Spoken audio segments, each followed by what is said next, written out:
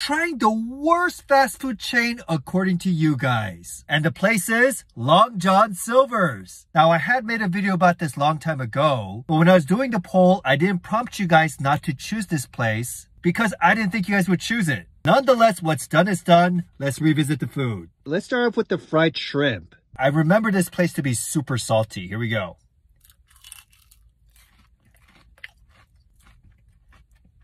The batter has a great crunch, but again, it's too salty and the shrimp has a rubbery texture. Next, let's try the chicken. Ooh.